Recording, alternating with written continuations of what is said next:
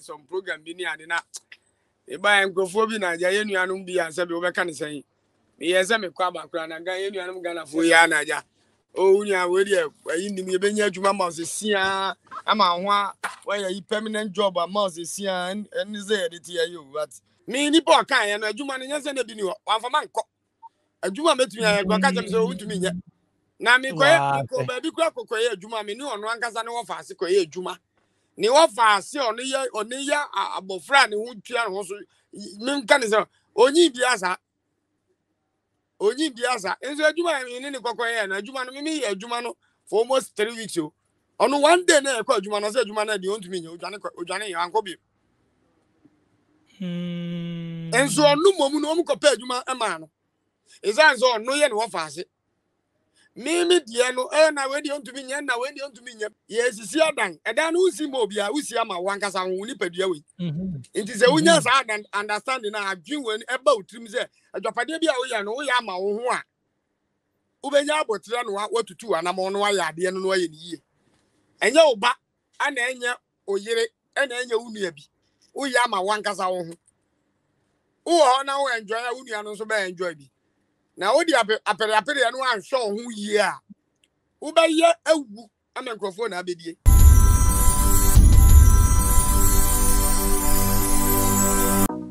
Funding wallets on TapTapSend. Step 1.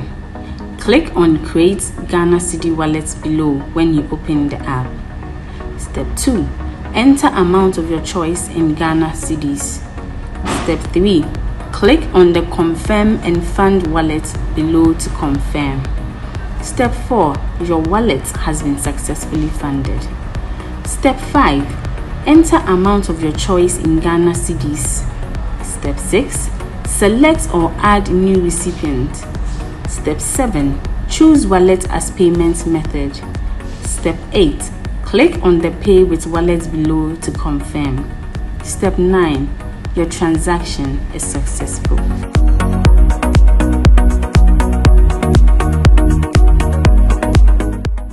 DHW 1642 Concord Printable Intercooler Engineer Hembaku 16 daily also worldwide the internet me ko UK Birmingham me ko din komo I won say me ni ko din komo no wo shop bi nti me say me ne man be din komo ono ko ba video ni mbe if I Mr. Entry before I be sure say no mama me sponsors say Delight House Akoko mo UK mo fa mo ni nkire Afro shop bia ope Delight House Akoko Delight Bo Fruit Delight Kose, Delight Sobulo, Kamapa. So UK kwa dia oko Afro shop bia kasa ohwehwe Delight Foods.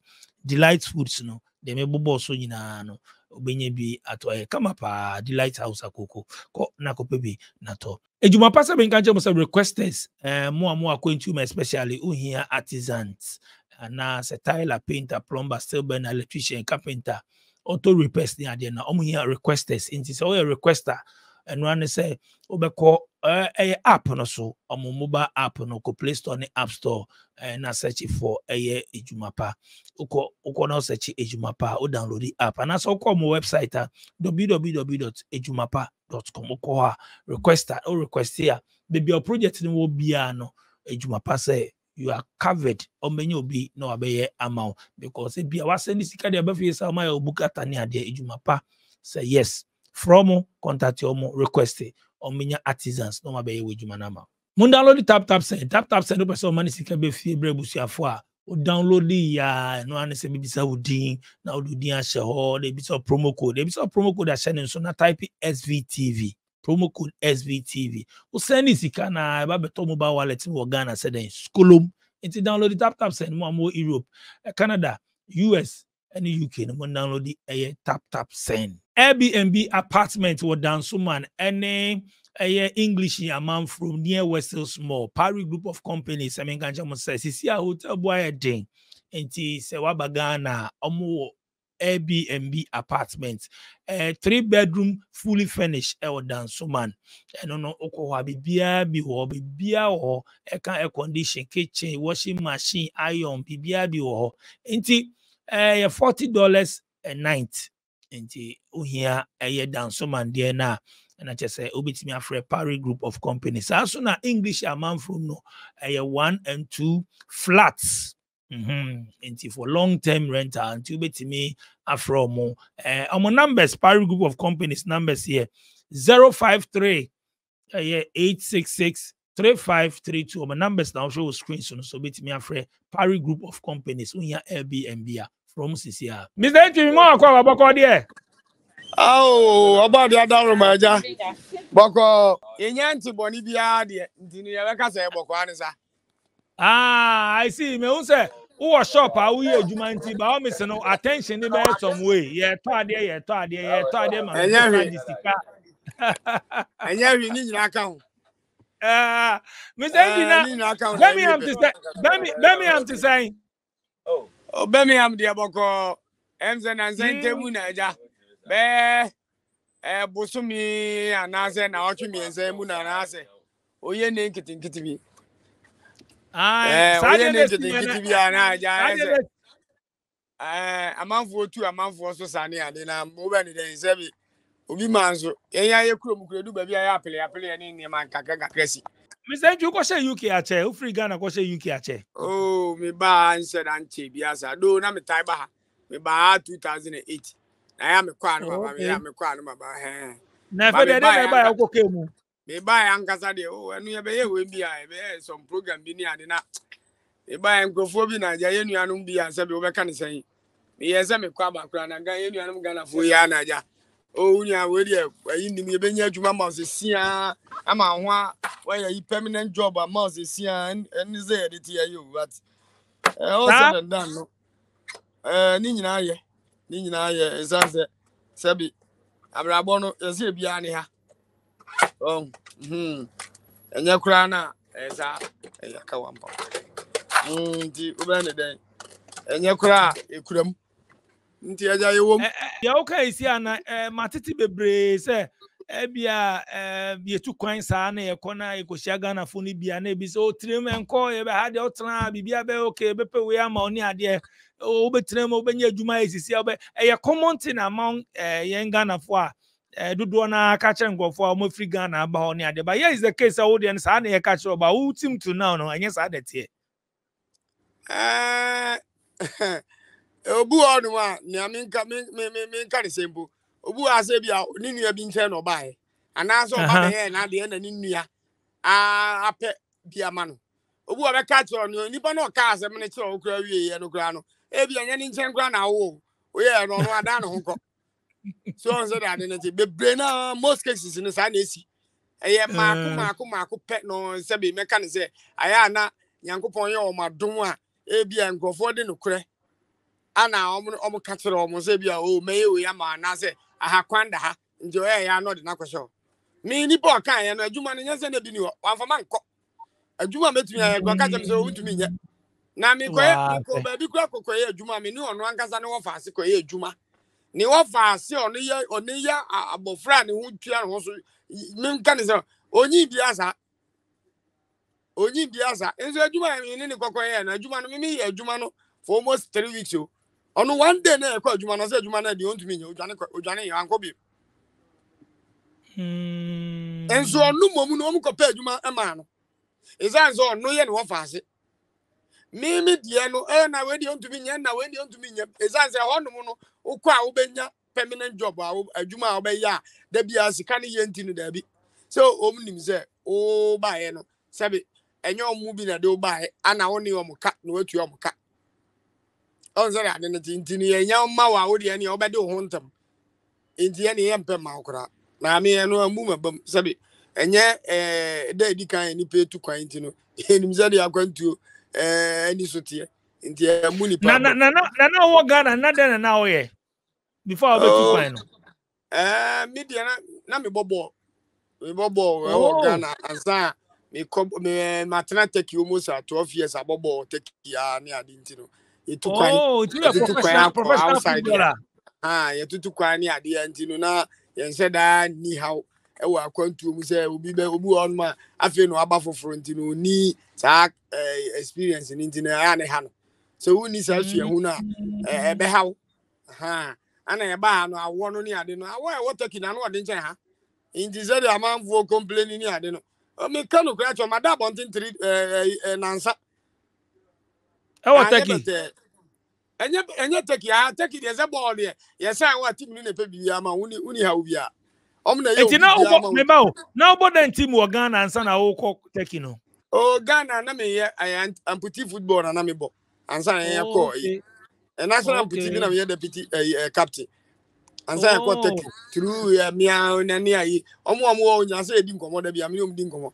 Ene na me mu bi so edi kan ko take ni me nsape. Myself for painter and attire boa. Attire boa kwa Ghana. Ze painter so Ghana. Ono e very say amputee national amputee captain. Painter. Me ni nyina na ko take the same 2010 2011. So indeed, Okay. yeah, but first year for free. I am to ka. Indeed, yeah, be banam catch say no. There's a say na be dey am mabi. Is answer ball na nkasa no. Say be meet me krom no. Do enipa ho nkyere no. Mu krom a e ba be di macaroni ne mu nko ade na me meet me krom mo ne say aduane we na me dey nya no. Indeed, yeah, be ball no ha na say untu anka na madwen yam say aduane nko ade ani e kwa e mabi. Ansa president ne ne ye kasa. Ana oye na adwen so obeyere obetu aka no muntua okọ away no mo friend di plasma obo ofia amo friend f de efie no ankasa dan ya see f nti obo ofia no yentu ya ma hwe Enti we a Kenya na we nya Kenya uka Turkey ho. Turkey uko bo no muntoka. Nti na obo take ya okọ away no na na ma 50 TL which is mean fans here the bag and schema 50 cedis okọ away and no pet unya hwe biem ana how buy better ticket amount but the other won't yaka that is how I know me na say say recreation na say into yaka de na unya say ba better me say wa for flight wa be do and obusu afo bu akwansi say the onyo to for guy and chance ke for guy o say the osu am ye do jam you obu makwansi say madu da enso e bia oba akwa oh yeso obofo akwa nya ni nyina na oka enti na enye nika nti ya catch on one san we so metua nti ye nti no mutua ka wo so ye nti ye tua ka no on broni otua ni kromufuo sika chen wo a wo ye foreigner no enso ye Ghana fo ye bie ye nyuma na broni a oba no sika chen obi o Ghana we na ye nuanu mo na ya dwen wan ye nti ase sebe o mi hu adwen ya na o mutu so ye Ghana ni wo de onye sika nye ye broni de onye sika ye abrafo mo nchen ani hwe yo omo nchen ani hwe ye ka no kra ma ye ho a ye tue ye ho yi a sa kro no ni sa corruption na etu obetwa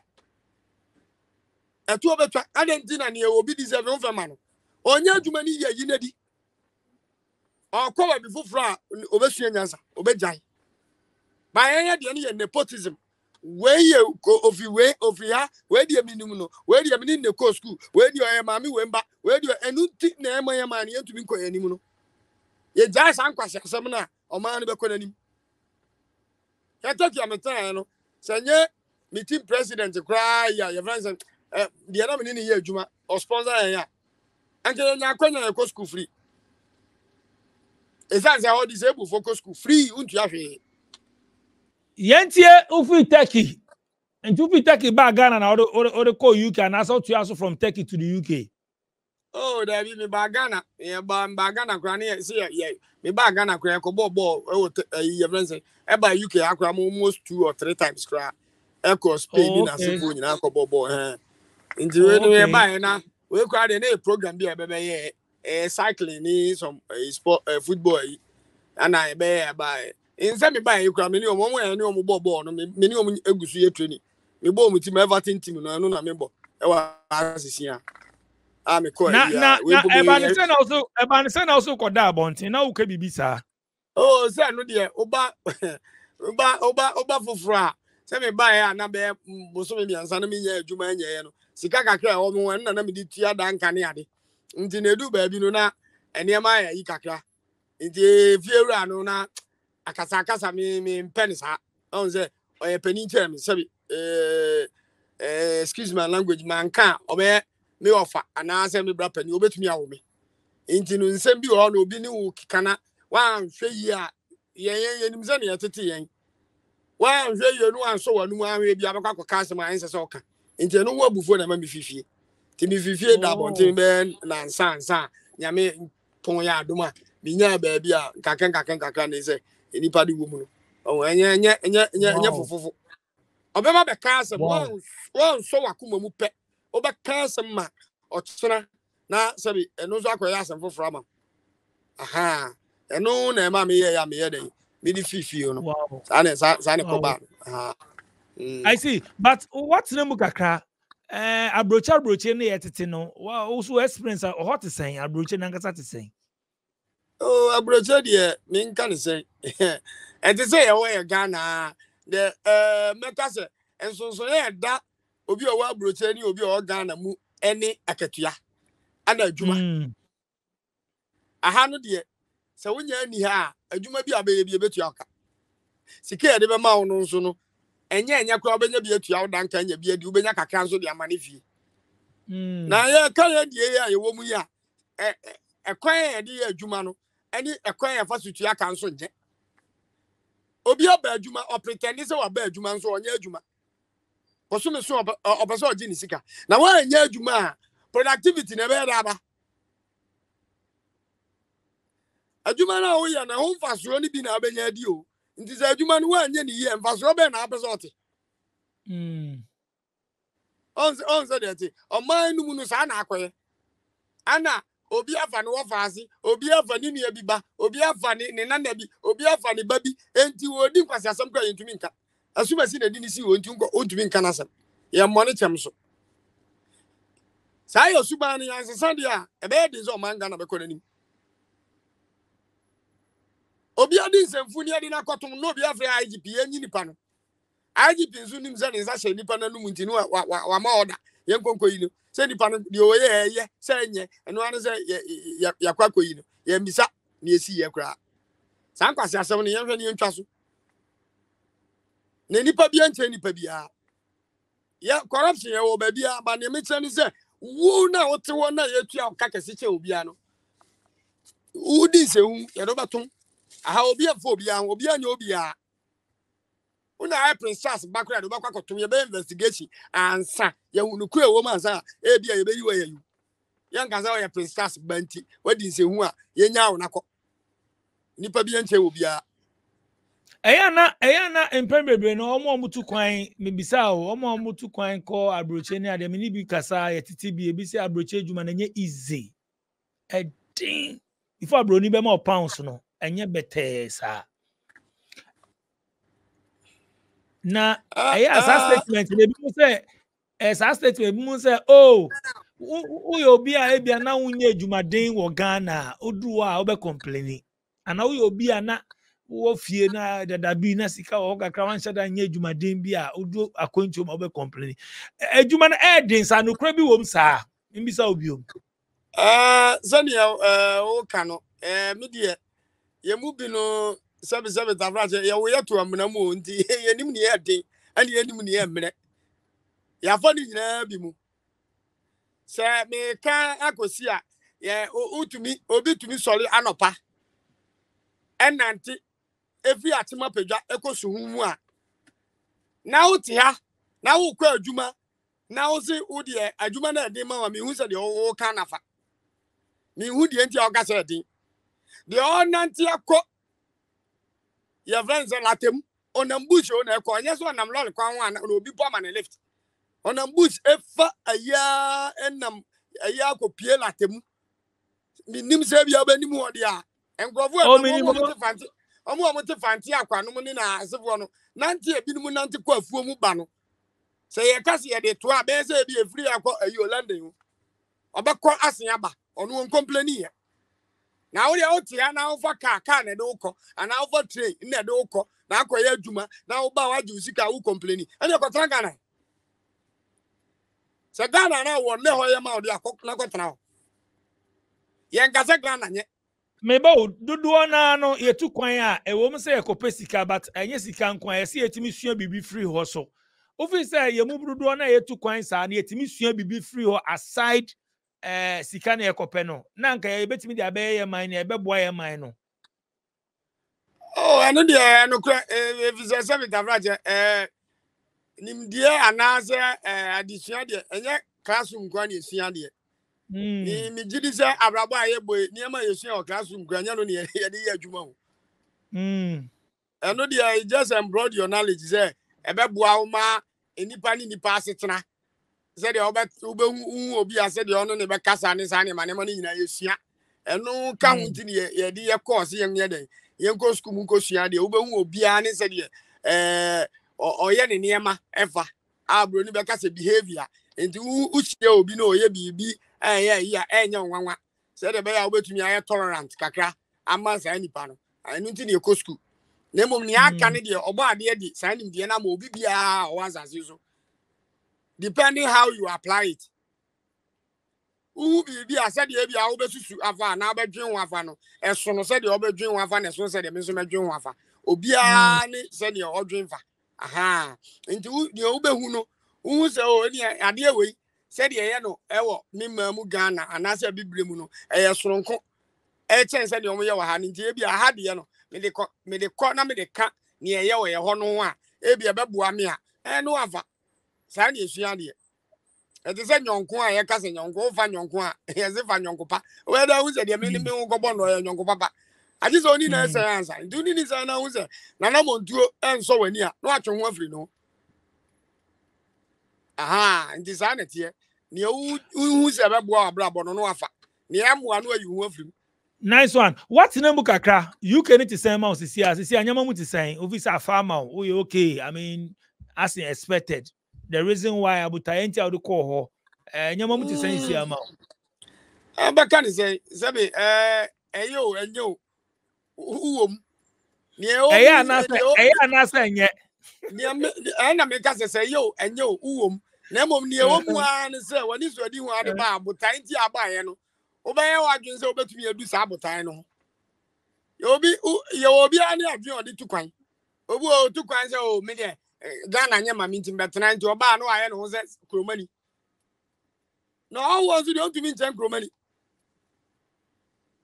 on se da nti uye wo se wo yo ho de a oba se obepe bibi no akowunchi wabrabo ebe esonko ana ni wa na adwen se ono de o tena ha kosi so obewu odi ono so na montuo soronko yo aha ye ba se be pebi ni akoyenchi e de akwakoboa na wo de oba na de be ye krobi ani gedi a wo de wama aha ye ode esi yi a dabi akwantuo mu de ye ntena akwantuo mu me nkontena wo se me de ma betena na ha ye me desi dabi mi dabi anokra me kan se nokra ba ko Ghana ni bia watu kwan bia na obi a oya Africa ni bia tu kwan bia no kuro fi so se ntata no anaza o hawo ni mu a obeka je se ba bia ni we eye de echen wa ukuro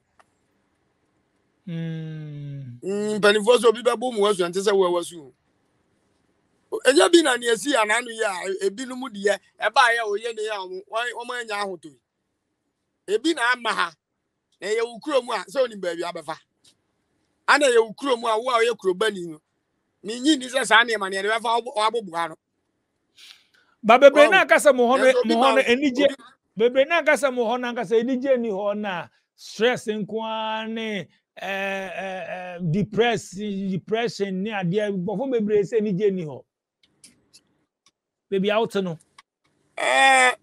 depression ni stress ni ade opa na wunya o abrabo no se de benifo aka no yesi asere wa hwe ne kese yeso no anwe ni buo nti de ewuntumi nya na ade nti na wo ha ho se na abaye de de ma na no ho abrabo na oso hwe na abo ebi adi sika ti akopie fiase ebi nso kọ daade o bebre ne yede so be abom so omukọ nti wu famu di a wo betumi aye no bomodin in your own way na ye na mo mfa ho ntutu obi de obi ye akwa obi faso nya ni sika enye saa na wo nso nya wo de nti ade na abeso ni saa nipa ne yepe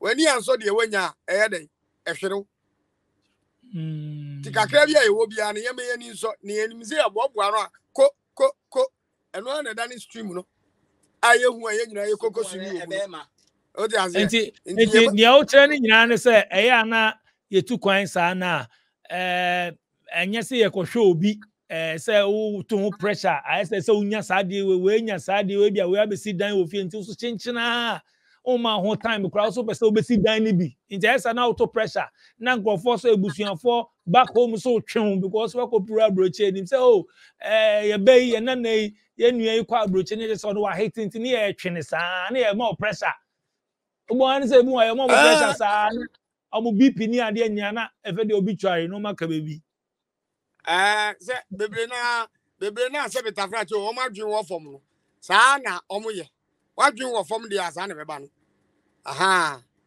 ezanze ebenimfo ase wo kona sa abo abreche osi apata se nyo no ana ofo kosi ho a obi na de ni kosi ho enti wo de o betumi aya ama ho ye sisi adan edan no usi mo bia usi ama wankasa ho ni padua we enti se unya sa understanding na adwen we eba utrim se adwapade bia wo ya no wo ya ama wo ho a ubenya abotre no watutu anamo no aya ade no aye niye enye oba ana enye oyire ana enye unua bi wo ya ama wankasa wo ho wo na wo enjoy a unua no so be enjoy bi na wo di apere no anhwe ho yie a wo be ye awu ama microphone na bedie onkwa eya onkwa o.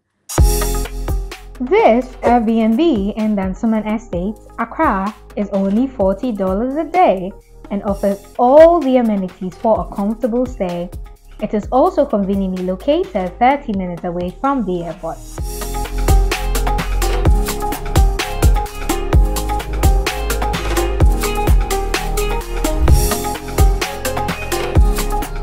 We also have 1 and 2 bedroom apartments for long-term rental at English Heat, Amamprum, 15 minutes to the Wedge booth and the West Hills Mall going for 1,500 and 1,000 Ghana cedis only.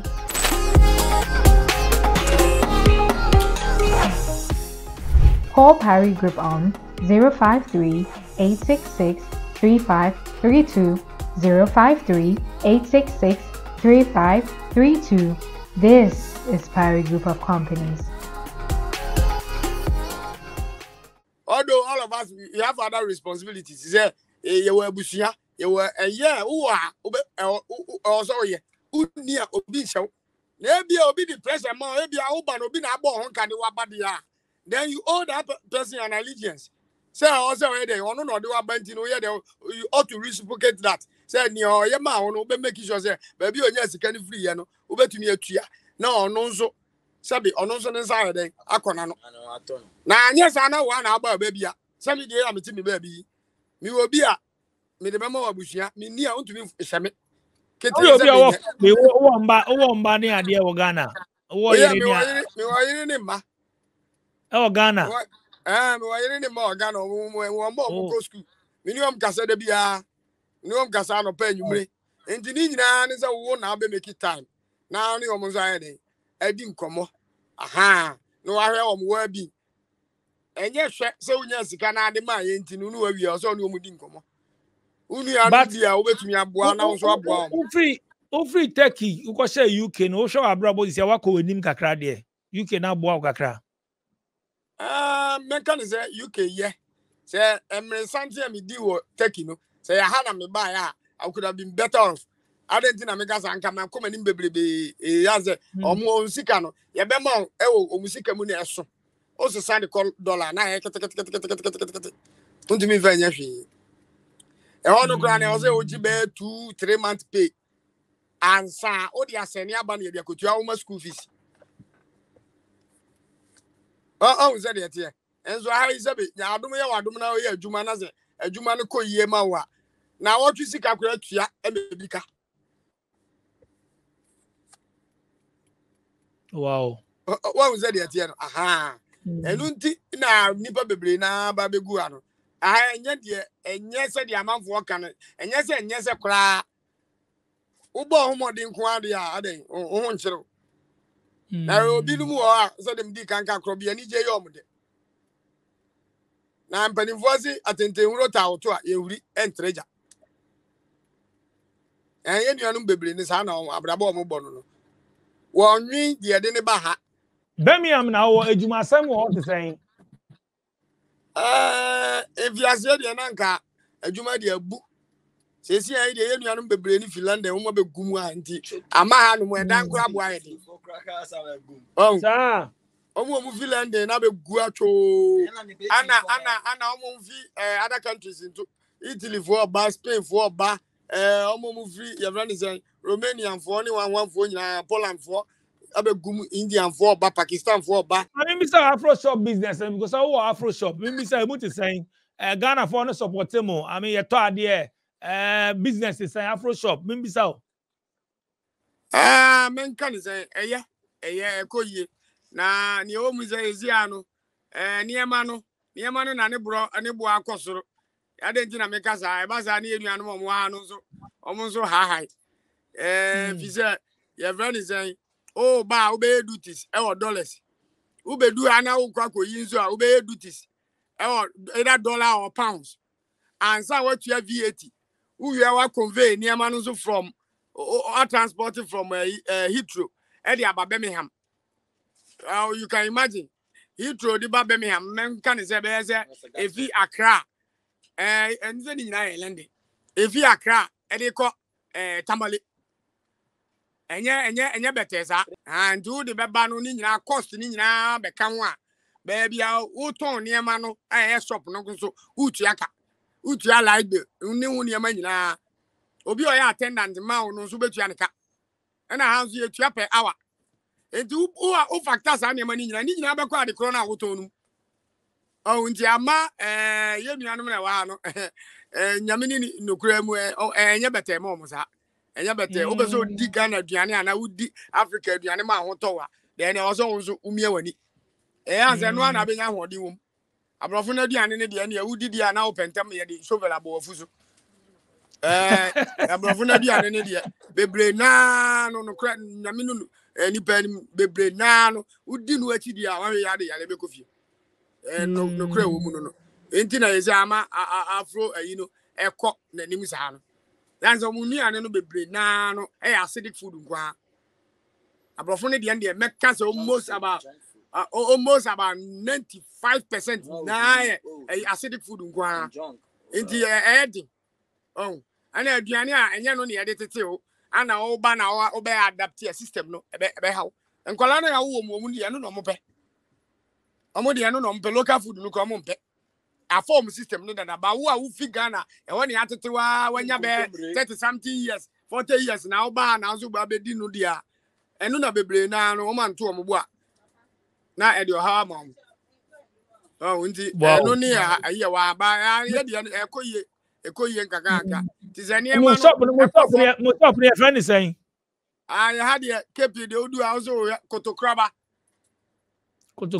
market kotokraba market okay nti ami yenso ye o kepi wa ha nti ya ne abo anu pepepe Cape Coast kepi dia ne no anu no de bia no hona wo oh for some time now dia ha na ja me bo be about 8 months ni nti me support me nuane kakra bia e be le adwuma de se entra fa ko nte e se anu ma che bia so ojibo nti e de a e be ko ye ni mu nti no me bo anu kakra bia yenso ye be move on so wo mo pesa uchi o mo me da se so ba so mi tia you very say amputi for mo Ghana nyina ane mabusuafo me yele ne me ma apejade odu dia bisma ene me bra broni no ni Abbas kwesi Abbas ya adakwa kote no mi sie obibia o mi sie camp bia mi tia makonta mi amase kwekusia Stanley dakwa kwamra hin ene omo akanyira antibi mi sie obibia nice one Mr. Entry me da say AG me da so oba mi show so utie no on daily also worldwide the internet straight from Birmingham UK. She has a plan, a secret mission filled by gratitude and affection. She chooses her mother's favorite breakfast, Delight Foods, House Sakoko, a harmonious blend of flavors crafted with care and devotion.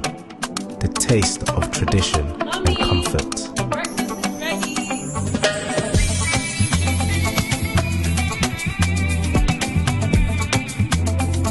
In that moment, their connection deepens, a bond strengthened by a shared experience. Delight Foods house Koko, a delicious breakfast made with care and love in just 2 minutes. Living in Ghana, abroad, a first timer visiting Ghana, or a company wondering where to get quality service providers in Ghana for any job? Then Ejumapa On Demand Services is here to assist you. Ejumapa On Demand Services connect requesters and service providers such as masons, plumbers, electricians, auto repairers, home and office cleaners, trash collectors, rent agents, spa attendants, roofers, beauticians, teachers, CCTV installers, and all artisans on one platform. Yes, one platform. Trust Ejumapa On Demand Services to sort you out any day, anywhere, and at any time. To download the app, please visit the App Store and Play Store or visit our website www.ejumapa.com.